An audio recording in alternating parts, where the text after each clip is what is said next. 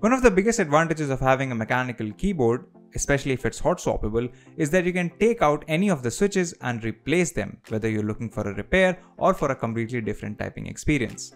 My name is Yadullah, you're watching Candid.Technology, and in this video we are talking about how you can change switches on your mechanical keyboard. Now, swapping out your keys if you're using a hot swap keyboard is actually rather simple. You will need a tool like this. So this side in here is used to pull out keycaps, and then this side here is used to pull out the actual switch. You can find this on Amazon or at your local computer shop, but it should ship with your keyboard as well if you buy a hot swap keyboard. Now we'll first go ahead and disconnect this keyboard so that I don't get key presses on my PC. Now use this tool, pry it open a little and jam it inside the switch to pull the actual switch out.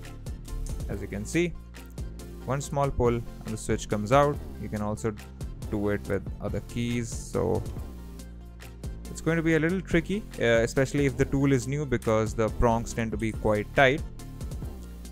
You can also do the same with bigger keys. So let's say if you're taking out the caps lock here at the very end, or the shift key, which is even bigger, you can just spread it out, jam it in. Technical difficulties here, but yeah, you can just jam it in and pull the key out. For bigger keys like the space bar, you're going to have to get a little creative, so you can try prying it out by your hand, or you can try taking out these keys and then just pulling the space bar out. Regardless, once you have the keycap off, then you can use the key switch puller side.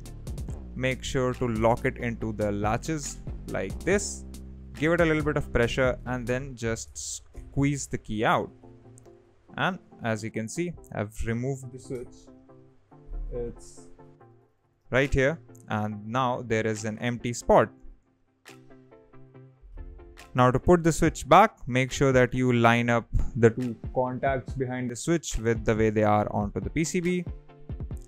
Press them in and just get the switch back. You'll hear a click sound, and that's that. That's how you swap switches on a mechanical keyboard. If you like these videos, consider subscribing, give us a thumbs up, press the bell icon, and tell us in the comments below if you have any thoughts or if you just want to leave us a comment. If you'd like to know more about tech, visit our website, Candid.Technology. Follow us on social media, follow me on Instagram or Twitter, and we'll see you in the next video.